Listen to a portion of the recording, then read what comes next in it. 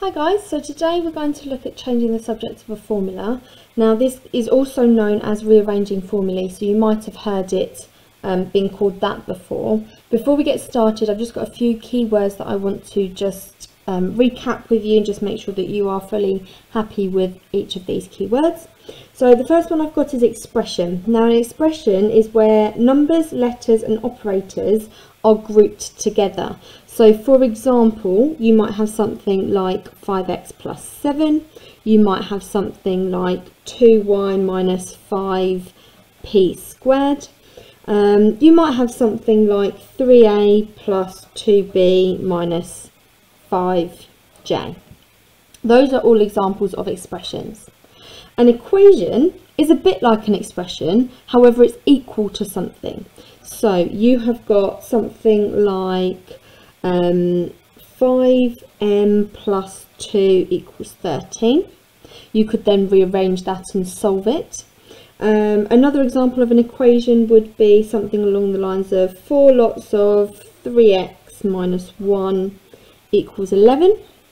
Again, something that we can rearrange and solve. A formula, now this ties in with our title up here. A formula is basically a rule that we can use to work something out. So something that you probably have seen before is if you've got an area which is equal to base times height. Now you use this to work out the area of a rectangle. You've all used this many times before. What a formula involves is 2 or more variables that are equal to something.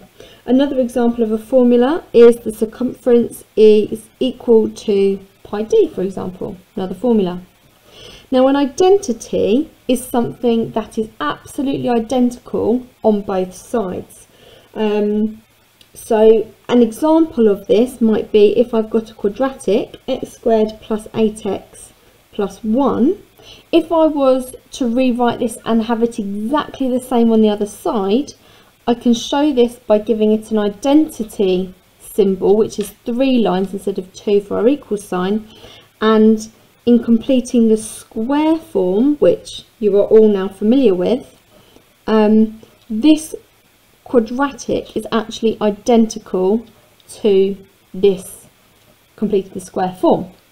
And finally, subject of a formula, which is probably the most important thing for us in this lesson today. The subject of a formula is the single variable, and when I say variable, that's the letter that it's asking you to have as the subject, is a single variable that everything else in the formula is equal to. So for example, if I have b equals 5x plus 3, the b is the subject of the formula here. If I have got 7m plus 2 is equal to x, the x is the subject of the formula here because it's the single variable that everything else is equal to.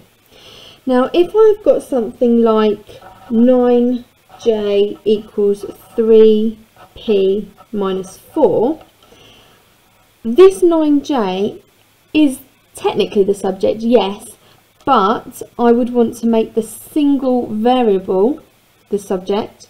So that's the whole point of this lesson today, is how do I make this just j on its own rather than 9j. So I will show you how to do that now. So I'm going to start off, I'm going to do 2 videos for this. I'm going to do, first video is going to be the more sort of simple examples, and then I'm going to do a second video with some slightly harder examples in there for you, just to break it up, just to make it a little bit easier for you to follow. So the first one, I want you to make b the subject. So if I've got a formula a equals b plus 7, I need to make b the subject. Just for quick and ease in these videos, I'm just going to circle the variable that I want as the subject, rather than me write make b the subject, make z the subject, or whatever it is. So I'm just going to put it in the circle just so we know what letter it is. So b is what the variable that I would like to make the subject. So I need to get everything away from the b. So at the moment I've got b plus 7. To get rid of the 7, I need to do the inverse, so I need to subtract 7 from both sides.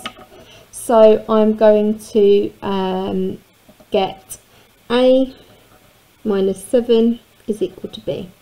Now, to just tidy it up to make it nice and look presentable, I'm then just going to rearrange, not rearrange it, I'm just going to rewrite it to make the subject on the left hand side of the equal sign. So I've got B is equal to A minus 7. I've kept everything the same, I've just switched the sides that it appears on. So for my next example, I'm going to want to make Q the subject. So the formula I am given is P equals 4Q minus 33. So the difference between this example and the one that I've just done is the B here didn't have anything with it, whereas the Q does here. So I'm going to do exactly the same. I need to get rid of the 33 from the 4Q first of all. So the inverse of subtract 33 means I'm going to have to add 33 to both sides. So I get P plus 33 is equal to 4Q. Now to get rid of the 4, I need to divide both sides by 4. How do I do that? How do I divide a P by 4 without a number in front? Now that is difficult, so I'm aware of that. So what I'm going to do is I'm just going to write P plus 33, which is what I originally had there, all over 4 is equal to Q.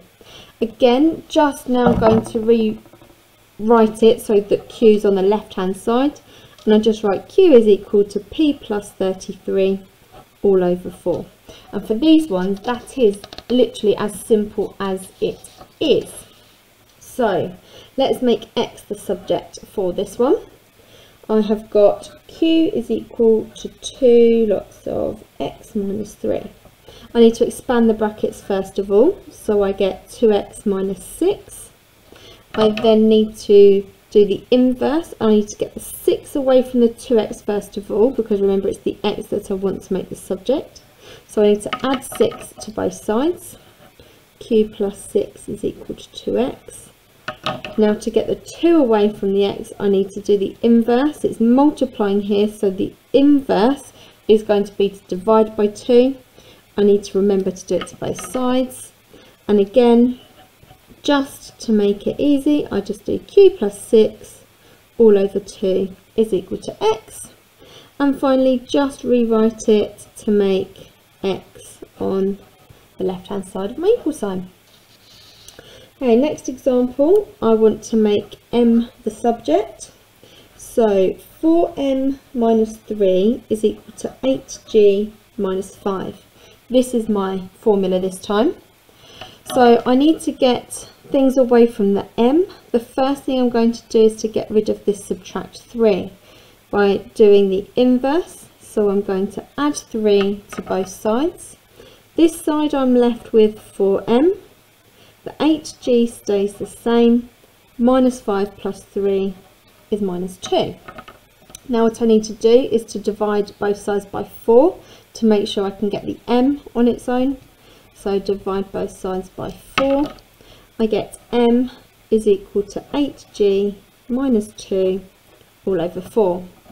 Now in this example, you can see that 8, 2 and 4 are all even. So if you really wanted to, now sometimes it does ask for it in its simplest form and sometimes it doesn't. If it doesn't ask for it in its simplest form, I wouldn't worry about doing this next step. However, if it does, all I can do is I know that all of these numbers can be divided by 2. So m is equal to 4g minus 1 all over 2. This is exactly the same as this, and this is exactly the same as this. All I have done here is just simplify by dividing everything by the 2 to make that. Okay, next example, I want to make x the subject again. So y is equal to x squared is my formula. To get rid of a squared, the inverse of that is to square root. So I'm going to have the square root of y is equal to x. We know that when we square root, we should put plus or minus. So x is equal to plus or minus square root of y. That was a nice simple one for you. Now I want to make d the subject, so I have got half d minus 8 equals x. So I want to get rid of the 8, so I'm going to add 8 to both sides. I'm then left with half d is equal to x plus 8. Now the reason I wanted to get rid of the 8 first of all, the minus 8 first of all, is because that half is actually multiplying the d, so it's really tightly knitted, let's say, to the d, so we just get everything else that's sort of slightly further away from the d first of all. Now how do we get rid of a half? Well, if I could divide both sides by a half, and that would be absolutely fine, or I could just times it by 2. So I get d equals 2 lots of x plus 8. Now because I'm multiplying by 2, I've got both these terms here that I need to multiply by 2, which is why I've written it in brackets. Again, it's absolutely acceptable to leave it like this. However, if you wanted to expand the brackets, you can. Please just watch out though, because it's very easy to make a mistake from this line to this line if you don't expand out the brackets properly. So I would probably suggest that you keep it in this format rather than expanding it. But if you do expand it and you expand it correctly, it's absolutely fine and you still get it correct. Okay, my next one, I want to make r the subject, c equals 2 pi r. Now I've included this one because pi looks like it could be a variable here, but actually remember, when you type it into a calculator, it's just a number, 3.1 blah blah blah, whatever it comes out at, and therefore we do treat it as a number. And so to make r the subject, I want to get rid of this number. Remember, pi is just a number. It's a symbol, yes, but it is just a number. So I'm going to divide both sides by 2 pi. Again, hard to do, so I'm just going to leave it as c over 2 pi is equal to r. Just rewrite it so r is on the left hand side, and that's it. A few more examples just to give you an idea of all of them. You might want to go back and have a little watch of this video again, maybe slow it down if I've gone a little bit too quickly for you, but I've got lots of examples just to try and help you get a variety of different styles that they may ask. So this time I want to make a the subject. My formula is 3 brackets 5a plus b is equal to 7b. Expand my brackets out first of all, so 15a plus 3b is equal to 7b. I'm going to get rid of the 3b, so I'm going to subtract 3b from both sides. I then get 15a is equal to 4b, and then to make a the subject I need to get rid of the 15, so divide both sides by 15. I'm then left with a is equal to 4b all over 15. Next example, I want to make y the subject. My formula is z is equal to the square root of xy. How do I get rid of a square root? Well, I'm just going to square both sides, so I get z squared is equal to xy. To make y the subject, I need to get rid of the x. The x is currently multiplying to the y, so I'm going to divide both sides by x. So I get z squared over x is equal to y. Again, I'm just going to rewrite this so that the y is on the left hand side of the equal sign, keeping everything else the same. Okie dokie. What else have I got for you? Let's go and make a the subject of v squared equals u squared plus 2as. So this one is a little bit more complicated. The a is involved with the 2 and the s here, whereas this u squared's on its own, so I'm going to get rid of that first of all. So minus u squared from both sides. I know to subtract it because this is not negative, it's positive, because there's not a negative sign here. So that's how I know it's positive, so I can just take it away. I get v squared is, not equal to, v squared minus u squared is equal to 2as. Now to get the a on its own, if I divide by 2s, that's going to leave the a on its own. So I divide by 2s on both sides. Sorry. That's not good. Divide by 2s on both sides. I'm left with v squared minus u squared all over 2s is equal to a. Again, just rewriting it, a is equal to v squared minus u squared all over 2s. 3 more examples for you. A the subject again, using the formula v equals u plus at. Very, very similar to the one that I've just done. Subtract the u from both sides, so I get v minus u equals at. And then because this is multiplying and I want to keep the a as the subject, I'm going to divide both sides by t. So I get v minus u all over t is equal to a. A is equal to v minus u all over t. For my next example, I would like v to be the subject. T equals a half mv squared. Now there is a lot going on here. I've got a half times by m times by v squared. I want to make v the subject. So this is where it's starting to get a bit harder. First of all, I'm going to get rid of this half. And the easiest way to get rid of a half is to multiply both sides by 2. So I get 2t is equal to mv squared. Now what I'm going to do is get rid of the m, and to get rid of the m, I'm going to divide both sides by m. That then leaves me with 2t over m is equal to v squared.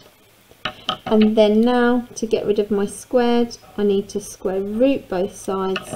So I'm left with plus or minus the square root of 2t over m is equal to v. And then just to rewrite it with v on the left hand side, v equals plus or minus the square root of 2t over m. My final example for you, and I'm making m the subject. So I've got 4 brackets, 2m plus 3g is equal to 19g plus 3. I'm going to expand my brackets out, so I get 8m plus 12g is equal to 19g plus 3. This side hasn't changed at all. I want to keep m as the subject, so I'm going to get rid of the 12g by doing the inverse, subtract 12g from both sides. So I get 8m equals 7g plus 3, and now divide both sides by 8. I get m is equal to 7g plus 3 all over 8. Now I know I have gone very, very quickly through all of those examples, and there were lots of examples to go through. You might want to go back and have a little look to try and help you work your way through some of those. Just remember, you need to get everything away from the value that you are trying to make the subject. So start with the things that are furthest away as such. So like here, I got rid of the 12g because the 8 is a lot closer, is a lot tighter connection with the m than the 12g does. And that is our simple rearranging the subject of a formula.